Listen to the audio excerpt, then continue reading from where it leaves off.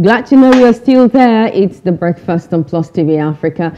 And it's time for Off the Press, and our analyst, whom I told you will be joining us, is here. Kehinde Nwandu, member of the Chartered Institute of Arbitrators in the UK, is joining us here in Lagos on Off the Press. Good morning to you, Chris. Good morning. Thanks for having me. You're welcome. Let's hit the ground running, shall we? And begin with the Guardian newspaper. And it leads with Tinubu's reforms face stress test amid labor threats, FX scarcity. You have a picture of the president there. Page 6 is where details of that can be found. Palliatives, government silent, 4 days to 8-week deadline for talks. Details of that is on page 4. But let's start with these two first of all. Palliatives, government silent, 4 days to 8-week deadline for talks. And then Tinubu's reform face stress test amid labor threats, FX scarcity. Chris, things are not looking good at all, and it's become really difficult to do off the press of late. Every day we hear and see these horrible headlines reflecting the true situation on ground. And so it becomes really difficult to handle these topics. But let's go ahead and continue to talk. Labour has threatened that they'll go on strike without any warning to government if the price of fuel should go up even for 1 minute. Let's talk about these. Well, not only, as you rightly said, it's quite annoying and depressing for us to come here on a weekly basis. Someone like me, on a daily basis on other stations to be analyzing the situation. It can be very frustrating. That's a case of say that sometimes you just don't feel like talking again because it seems that you're just talking to some human beings that already use rules to close their ears and they're not ready to listen and decided to take. So when they see people like us, the television, so let them continue. Why we do what we do, and that has been the situation. But we cannot stop. We are journalists. Ours is to be able to look at issues passionately and be able to convey the feelings of Nigerians, millions and millions of them who don't have voice to be able to do that to the authorities, and not just to the authorities, but the global world. So there's a saying in my place, the chicken that was carried by a hawk said that it's shouting and crying. It doesn't mean that because that he knows that the hawk that has picked is going to drop it there, just for the world to hear the voice that is being taken away. And that is the situation of things in Nigeria. Coming back to the question you asked, yes, Labour have threatened that I don't even the Labour that was supposed to be for the masses, I don't think they are no longer for the masses, because 3 times now they threatened to go on strike. They might say they are going on protest. It seems that Labour has been caged. And personally, I just feel that they have been compromised. That's my personal opinion, irrespective of what the Labour leaders are trying to say or do. Because if they are not compromised, this is not the kind of Labour that Michael Modu bequeathed to Nigeria. This is not the kind of Labour that Hassan Sumonu was the president. This is not the Labour that even Adam Oshomole was the president. It was the same Labour that Adam Oshomole rose on through the back to go into politics, and then he was widely accepted in Edo State. He became two-time governor of Edo State, became chairman of the National Party. Today he's a senator. And you look at the set of Labour leaders that we have today, ask yourself, where do we drop the ball? So, irrespective of whatever they are, I believe that they are just same. They are part of government. But the fact remains that whether we like it or not, the price of fuel is increasing. Most of the filling stations I know are adjusting. If you look at what happened in Lagos yesterday, I know you must have seen the queue returning and panic buying.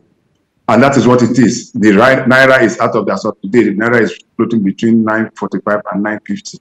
And you ask yourself, how did we get here? Look at what was the situation.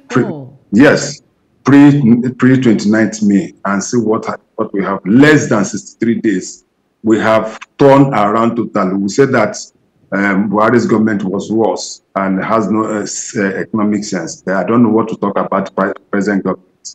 We were told that he will repeat what he did in Lagos, Is this what President Tinubu did in Lagos? So Nigerians have just been left to their fate, and the situation is just like things fall apart. Things are falling apart, and the center cannot. And to even make it worse, the fact remains that this is a president that the Senate have passed his ministerial nominees for close to a week, over a week. He has not even sit down to assign portfolios. He's running a one-man government. Some of these issues can be handled by his ministers and ease of government, but he is not even doing that. Rather, what they're interested in is going to Niger. Medley in Niger, you are carrying an elephant on your head, and you are using your feet to look for cockroach. And that is the situation of Nigeria. And we don't even know what to do. Yesterday, he met with the president met with central bank the acting governor of the CBN, yeah. Yes, acting CBN governor. I heard what the one was saying. It's obvious that one doesn't even know what he's talking about. We are going to deal with people. We are going to do this. We are going to. At the end of it, nothing. You just see this one is just blowing air.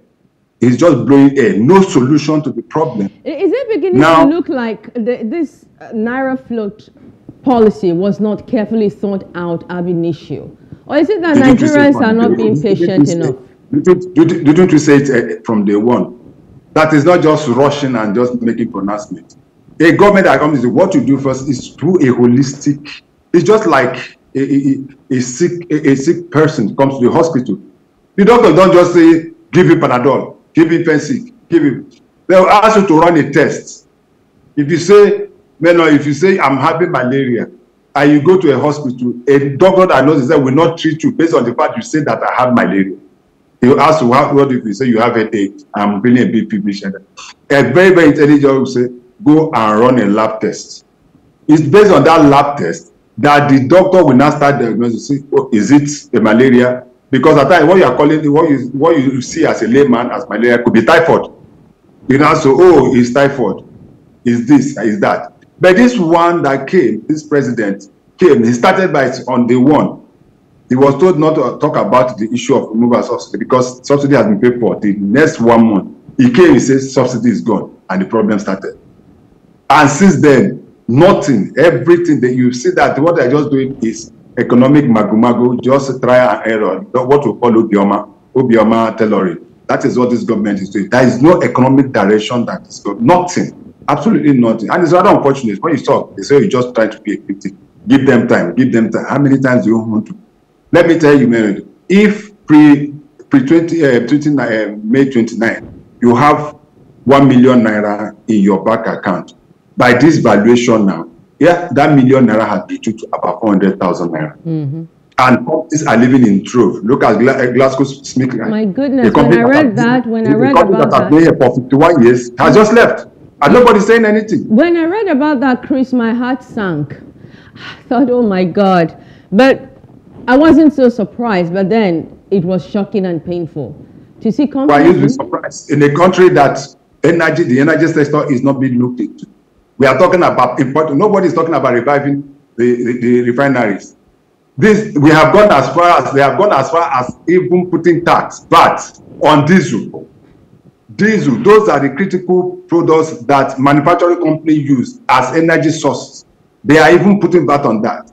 There you are talking of petroleum. Everybody's talking, they are talking about importation, oh, market force. Nobody within this company knows that. He said the Port Harcourt refinery will start working by December. Till now, nobody is telling us how that process is going through. Kaduna, nobody is talking about Kaduna. Nobody is talking about Warri.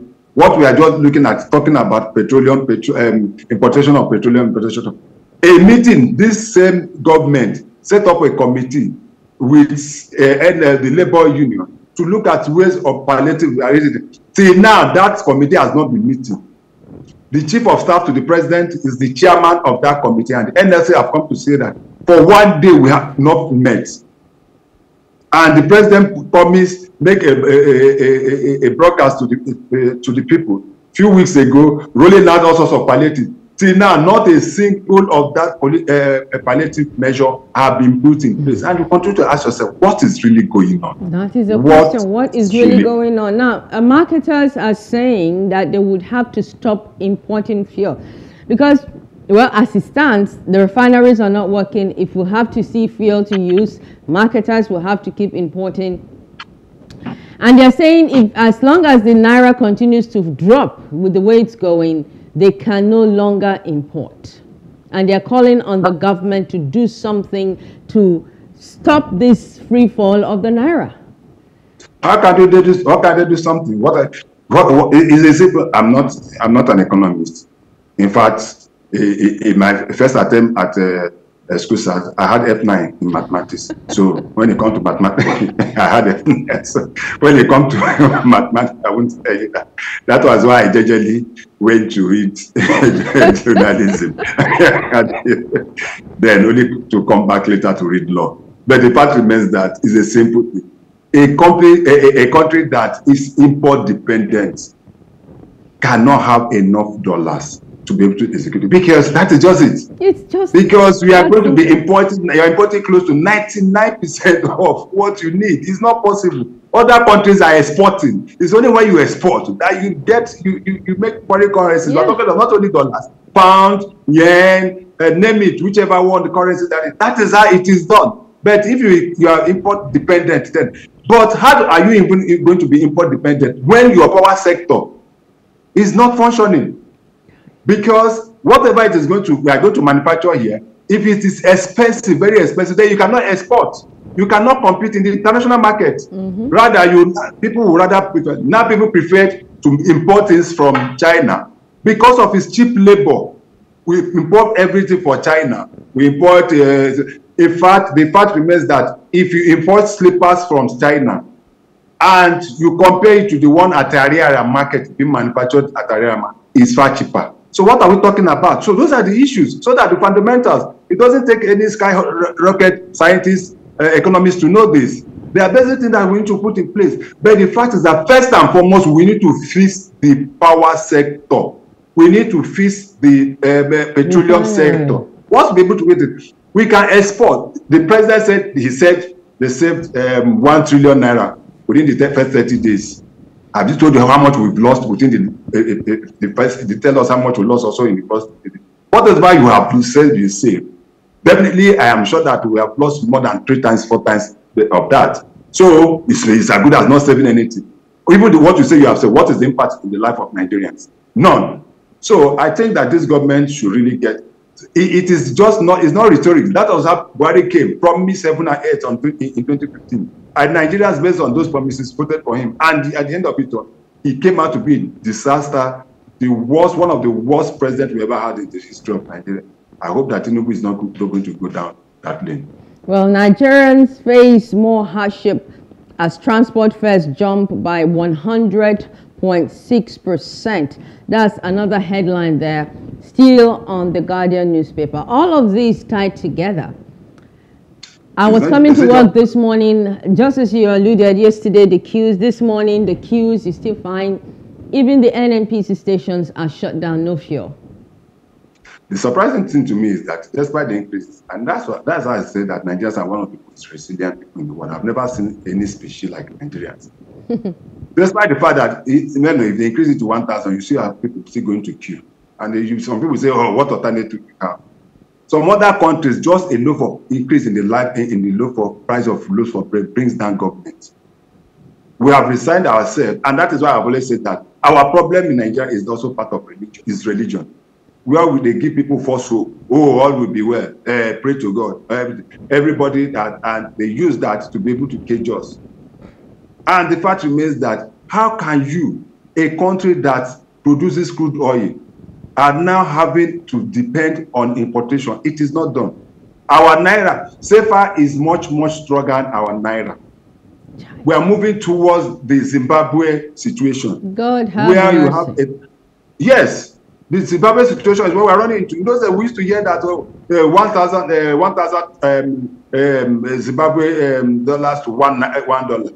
Is it not 1,000 naira now to $1? It's the same thing we are moving into. Nobody's talking about the same situation that has happened in Venezuela and the rest of it. No, I remember asking that question some weeks back. I said, I hope we're not approaching that. We're not going to get there. It is the fact. That is where we are. That is how much is a loaf of bread. It used to be 1,000. It has moved away from 1,000. Now it's moving to 1,100. Loaf of bread. And you are asking yourself, what is the situation? Then you are talking about transportation. Yes. Because what do you expect them? They have to increase too, because once there's increase in petrol price, they also have to increase. Somebody came there and said, no, he's reducing in Lagos State. They are reducing the transportation by 25%. What is it now? BRT. The union is going to, not only BRT, even the chairman of the whatever in Lagos State say, oh, we're going to reduce. And the transporter said, are you the one buying our buses for us? Are you the one paying for our price? They said they're going to reduce the prices at the park and rest of it. Is that enough? The prices are increasing by the day. Most Nigerians don't even use their vehicle. They park it at home. You only go out when it's necessary and enjoy bus. So those are the situations, and I continue to say it quite remains that this president just has to hit the ground running. A president that's supposed to have we're talking about cutting down costs. Now a president has decided to come up with a 45-member cabinet. Instead of cutting down, he's increasing. And he's still telling Nigerians, oh, we have to cut down costs. Does that make sense? Even the ones that he's choosing, he cannot even give them portfolios. Even some state governors, some state governors are beating him to it. Have you seen the portfolio, the list of just eight, not commissioners, that some state governors have come out with? 40-something. No, because once the head is rotting, the whole body will have. Because they're supposed to take a cue. If the president has shown leadership, his appointment, then no governor will have the right, in as much as we are operating a system where we have the governors, we have the state independent of this. But when you look at the president and somebody should look at what they have at the cabinet, then you can come down and say, okay, no problem, let's go. But a situation where the president, who is the head of state, is increasing his number of aides, increasing his number of advisors, increasing his number of ministers in this crucial time, then what do you expect the governor? They will totally line up the president, and that is what is happening. Okay, let's move to the Nation newspaper, and it's leading with Forex crisis. CBN likely to flood market with dollar. The writers there, Tinubu okays Apex Bank's plans to stabilize currency volatility and how to strengthen Naira by experts, and CBN hammers to fall on speculators. Yes, this was part of what he said yesterday. It's not so clear, not so legible, but that's it. That meeting that took place between the CBN and the president yesterday, the acting governor Folashodun Shonubi yesterday. So forex crisis, CBN likely to flood market with dollar. Where is he getting dollar? Where is he getting the dollar from? That is flooding the market. They continue to deceive themselves. Where is he getting the dollar? Let me tell you everything about Nigeria now. People are withdrawing their money and buying dollars and now keeping in the banks. That is what is also happening. If you have 10 million naira, somebody will just go and buy dollar, because if somebody, the wise ones, if they have bought when the dollar was just about 500 pre the 29th May, if you decide to use your 10 million naira to buy dollar and keep in the bank, that money, if that's, you know how it will be appreciated by close to about 40% or 50% by now. So, and that is what is happening. So everything has been dollar. Even when they go to the fact, what are they sharing? What are the governors sharing? Corruption is creeping back in this. Do you know that? Back? Did it go to anywhere before? Nobody has ever talked about corruption within this government since the president took office. I've never seen him say anything about corruption. I may be wrong, I need to be corrected. But everything happened within the system, it still boils down to corruption. Something is going on that we are not aware of. And the fact remains, somebody is telling me that do you just go to outside and go and pick dollars and that? I've said it is that you have to be productive. It is in the cost of export that you are going to earn dollars. That is simple mathematics. We don't manufacture, we don't print dollars in Nigeria. So when you say we are going to flood the market, where are you going to get the dollar? Do you print dollars? You don't print dollars now. Dollars is an international currency. I say you want to flood the market with fake dollars, which is not possible. Mm-hmm. So, well, the CBN acting governor is saying he does not believe that it is the market forces that have caused the scarcity of the forex, but speculators, and that he's going to shock them in a few days' time that they're going to lose. Congratulations to him. That is how they told us that they're going to shock us. That the problem with forex Nigeria was Aboki FX speculation. Have you forgotten that it was Aboki FX speculation that was causing the rise in the cost of dollar? And for that platform was shut down. What happened? They did stop dollars from this way. They know what to do. They're just deceiving us.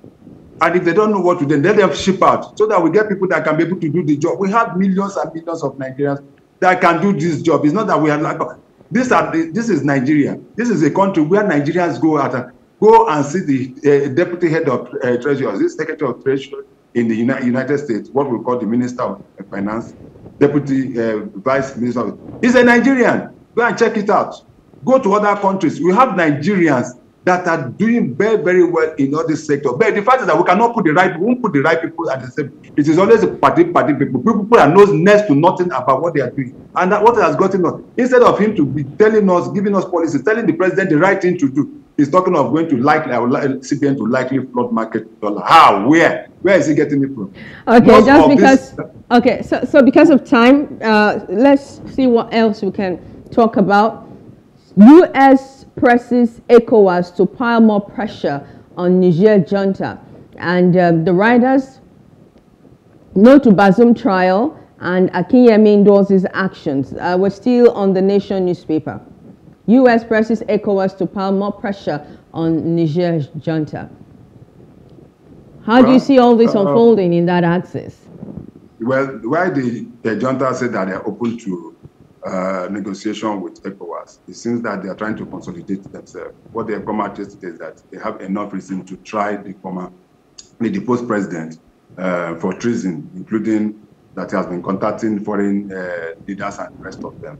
But the fact that I still believe that the ECOWAS led by our president, Bola Tinubu, did a wrong thing by issuing a 7-day deadline to that junta. There are more diplomatic ways of going about that. After you've exhausted, you can only do that after you've exhausted those diplomatic channels. And that is the problem they're having now.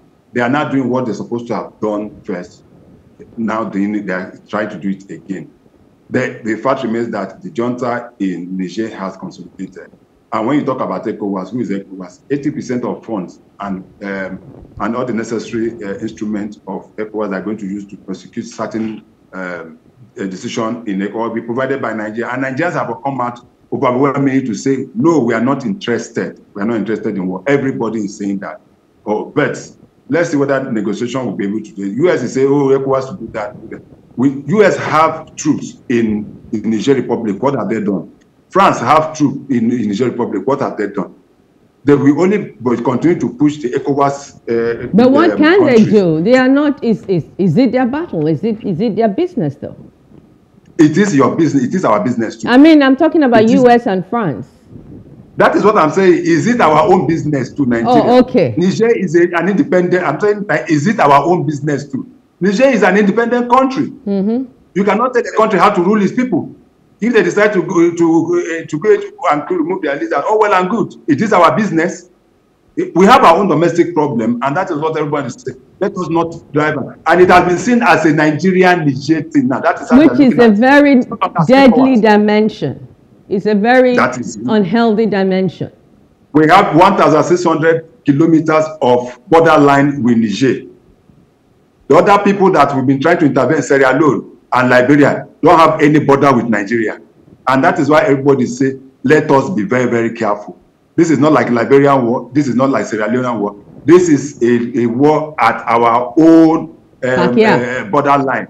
And anything that happens, we filter into Nigeria. Let our leaders be careful. We have enough problem of our own. Okay, so Air Force probes helicopter shutdown claim by bandits.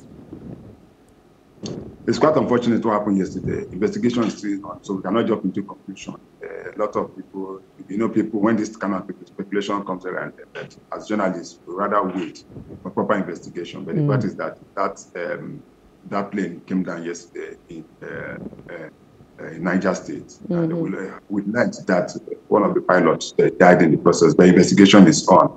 But let us wait and see the for the details of that. That supply us with the investigation before the speculation. Yeah, well, very sad thing there. Well, thank you so much, Chris.